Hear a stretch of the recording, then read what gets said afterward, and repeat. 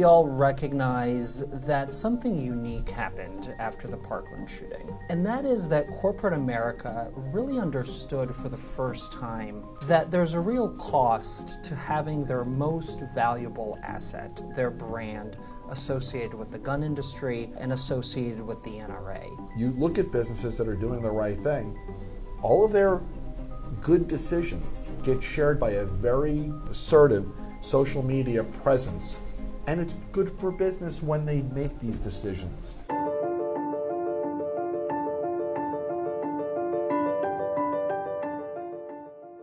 Number one, does the business have a policy asking their customers not to bring guns into their stores?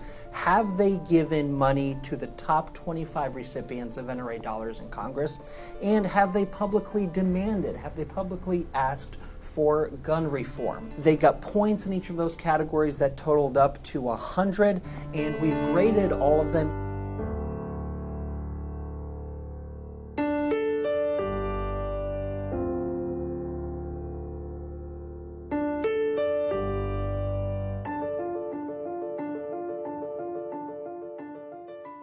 Stop Handgun Violence and Change the Rev were working on gun safety certification using our son Joaquin Oliver's image on it.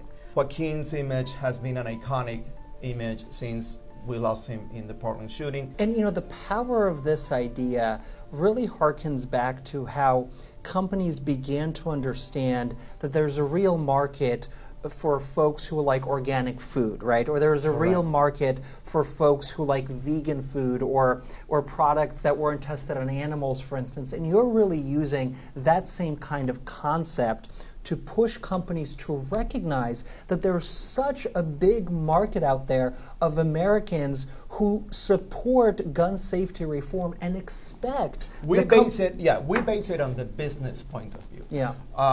In this case, we needed to stop thinking as an activist, which is very hard for us, and stop thinking as a father of a victim, which is impossible. But we decided, okay, let's talk business here. It's about money. So let's do some research, which is easy when it comes to universal background check. And you find a percentage of acceptance that is crazy. It's not like any other, 97%. So that brings an opportunity for this business to enroll into that movement. Now this is gun safety certified.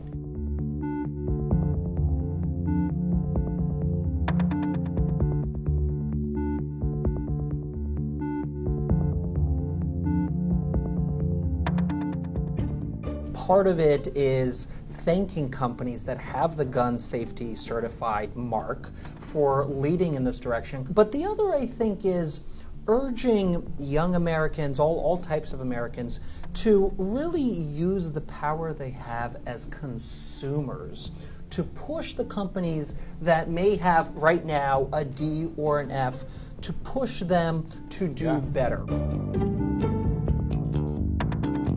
So next time you're at a low-rated company or business like Kohl's, for instance, you can go ahead and shop at Kohl's, but when you do, have a letter, what we're calling a manager's letter, that you printed off from businessmustact.org, and with that purchase, hand over the letter and just tell the cashier very nicely, hey, we expect you guys to do better on this. This is important to us, your customers, and therefore it should be important to you as well.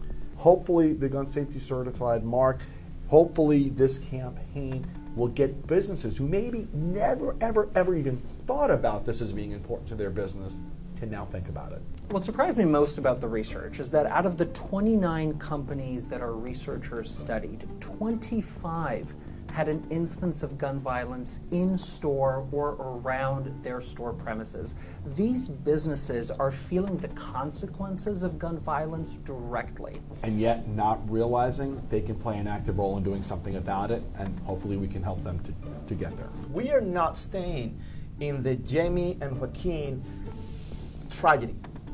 That's so important, really, because that's the difference, frankly. That is the difference. Yeah. We're not staying in Portland. We're not staying in Florida. This is beyond schools, this is beyond Portland, this is beyond Florida, this is beyond Joaquin and Jamie.